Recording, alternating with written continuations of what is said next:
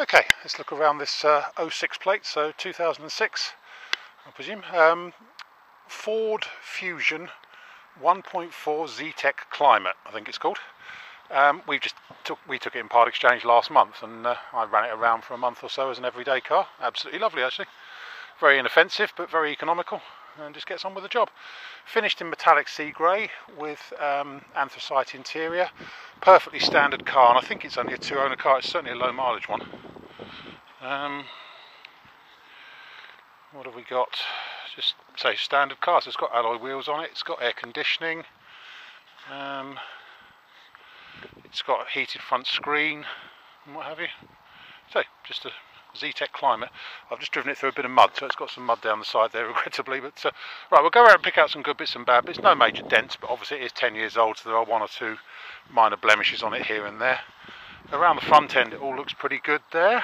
We've got a very slight scuff just here on the near side front bumper corner, but very, very minimal. Probably touch that in. Looking down the near side, she looks pretty straight down there. No issues at all there, I can't see. Possibly, yeah, slight parking dink just there in the near side rear door, just there. Screen all looks good on that side. Roof is fine. Passenger door all good. Very slight scuff on the mirror housing just there.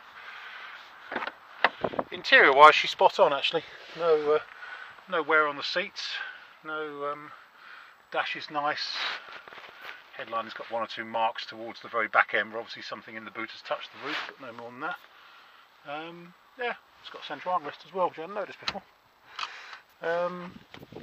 It's got the Ford 6000 CD in it, and say air conditioning. Yeah, all there. Near side rear door, so we've talked about the little parking dink just there. There's a very faint scuff just here. In fact, I think we've got some sea grey paint if you wanted just to sort of touch in a couple of these marks. There's a tiny mark just there on the back of the near side door. Looks all good in there. Near side rear wings all good. Around the tail end. A couple of marks just here on the back of the bumper. Nothing to really worry about there. And there's a slight crack in the bumper just there on the top surface. Anything I can find with it, the boot, you should be able to open it just by doing that or pressing the button inside, and you don't seem to be able to. You can only open it with the key, which goes in there. No big deal, but that's where we are. Slight parking dink just there in the back of the tailgate. Otherwise, looking down the offside, again looks pretty straight.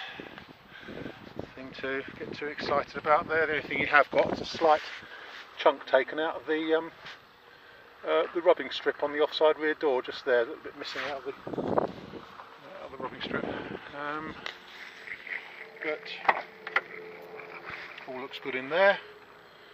Nothing to worry about there. Driver's door all good. Again, very, very faintly scuffed mirror, but very, very faintly. Screen looks good on the driver's side. Offside front wing, there's two tiny indentations just there. Looks like perhaps a tool has been dropped on it at some point, but they're very small. Nothing really, you can just feel a very faint indentation there and there. He's slightly marked it. And there's a scuff on the offside front bumper corner which has been touched in.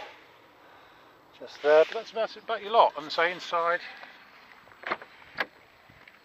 nothing really to driver's seat's all nice. So 44,000 miles, and we've got the history on that. We guarantee the mileage is correct. There we have it. It's a nice little car. Make a good first car for someone actually. If my daughter didn't have a Polo, I'd give it to her. She's good.